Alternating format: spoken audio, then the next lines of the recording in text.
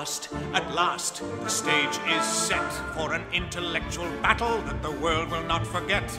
My opponent, Moriarty, the epitome of evil, combines the ways of Satan with the habits of a weevil. I will need to summon all the many skills of my profession to be sharp as Moriarty's, to be sharper than a knife. In these very strange conditions, I've a very strange confession. I have never felt so happy in my life. For these are circumstances under which I thrive.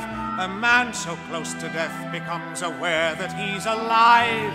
And Sherlock Holmes is very much alive. There's a panther-like spring in my walk. There is infinite charm in my voice when I talk. And I gaze at the world with the all-seeing eye of a lonely and high-flying hawk. I'm discreetly but stylishly dressed. When I look at myself, I confess I'm impressed. And in fact, I would say that you see me today when I'm at my incomparable best. I have manners befitting a prince.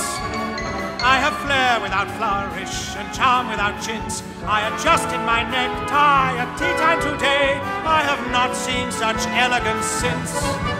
It's a little bit sad for the rest. When they see me, they must be extremely depressed. I am tasting its peak, the quintessence of chic, when I'm at my incomparable best.